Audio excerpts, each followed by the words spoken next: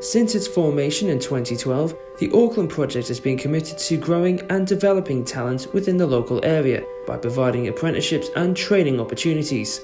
These have helped people of all ages get real-life working experience, gain a qualification and get a start in their chosen career.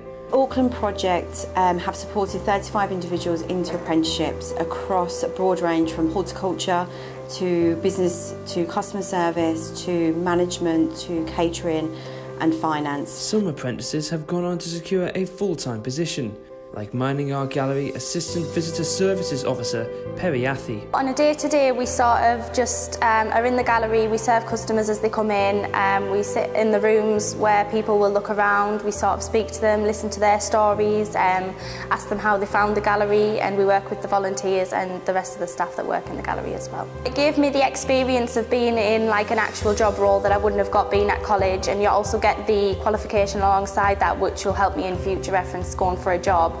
And you also learn a lot of skills sort of growing up that you wouldn't learn at college. When I was at school, I didn't really enjoy sitting in a classroom sort of doing writing on a piece of paper, just sitting there all day. I was kind of hands-on, wanting to get experience, so the apprenticeship was definitely the route that I wanted to go down. 2 current apprentices work alongside Perry at the Mining Art Gallery, all managed by Visitor Experience Officer Kathy Wilson.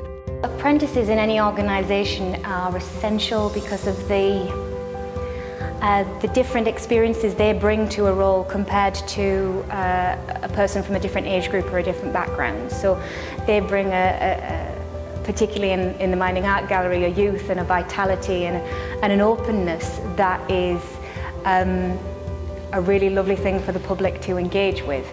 On a practical level, the running of our gallery would be impossible if we didn't have the apprentice staff that we have. They are essential members of the team, and some of them certainly fulfil a management role in my absence. So without them being here, the Mining Art Gallery simply wouldn't be able to run. They are essential to us.